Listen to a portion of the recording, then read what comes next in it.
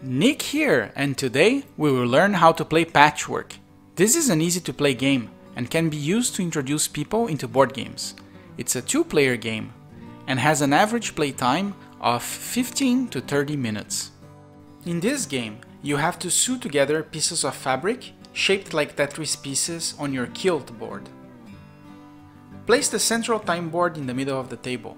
It's two-sided, so you can choose which side you want to use. I chose this side. These are gonna be our two players for today. Each player takes a quilt board and 5 buttons. Place the 2 time tokens on the starting space of the time board. Then, place the special patches, these small 1x1 tiles, on the marked spaces on the time board. Now, place the regular patches in a circle or oval around the time board. Once that's done, locate the smallest patch of size 1x2, which is this one, and place the neutral token between this patch and the next patch in clockwise order. And for last, lay out the special tile next to the board. Now we are ready to start. The player who last used the needle begins, or just do a heads or tails.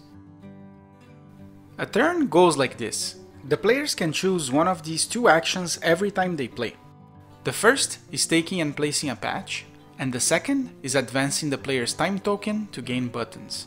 Let's start with taking and placing a patch. Current player chooses from 3 patches in front of the neutral token in clockwise order. These would be the 3 patches I could buy in this example. Patches cost buttons and make players advance on the time board. The cost and number of spaces you move are marked on the patch's label. For example, this patch costs 5 buttons and makes the player move 4 spaces. This other patch costs 1 button and makes the player move 2 spaces on the time board. For this example, player 1 decided to buy this patch. It costs 3 buttons and advances the player 1 space. Let's pay the cost. Now, player 1 has to place the patch on its quilt board. You can place it any way you want, but patches cannot overlap. You can flip the patch sides if you want, but once placed, you cannot rearrange any patch. Normally, the neutral token should move to where the patch you took from the board was. Because in this example, the patch took was the next one, the token stays where it is. Once that's done, we advance player 1 on the time track, with the amount of spaces indicated in the patch. The second action a player can do is to advance its time token so that it occupies the space directly in front of your opponent's time token.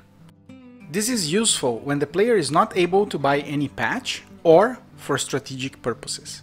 You receive 1 button per space you moved your time token. In this example, the player advances 5 spaces until the next player is reached, so this player gets 5 buttons. In this game, the player whose time token is the furthest behind on the time board takes the turn.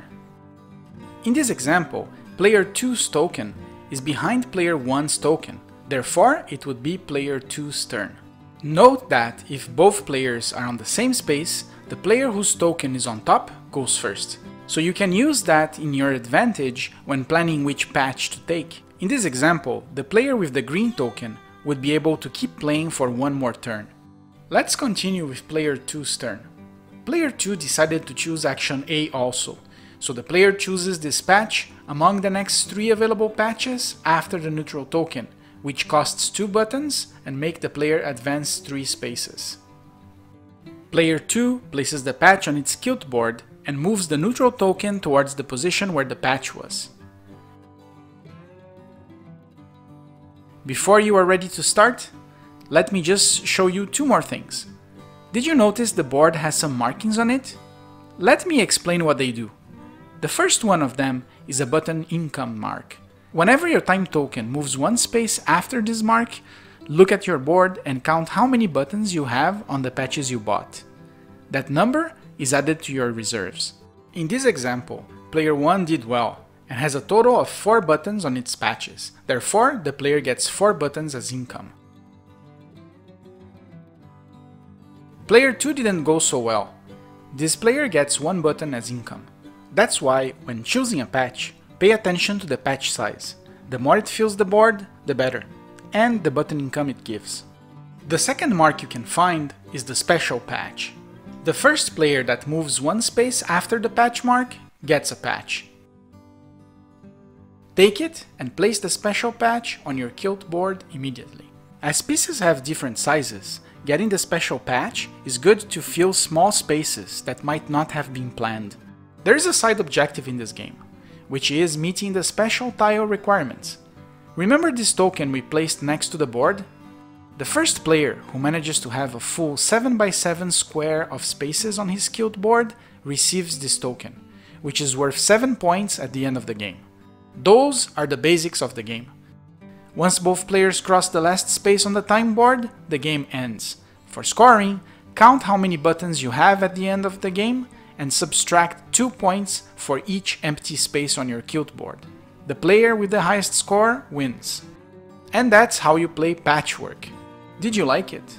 Want me to do a how to play video on your favorite board game? Leave some suggestions in the comments below. For more how to play videos, subscribe to my channel. See you next time.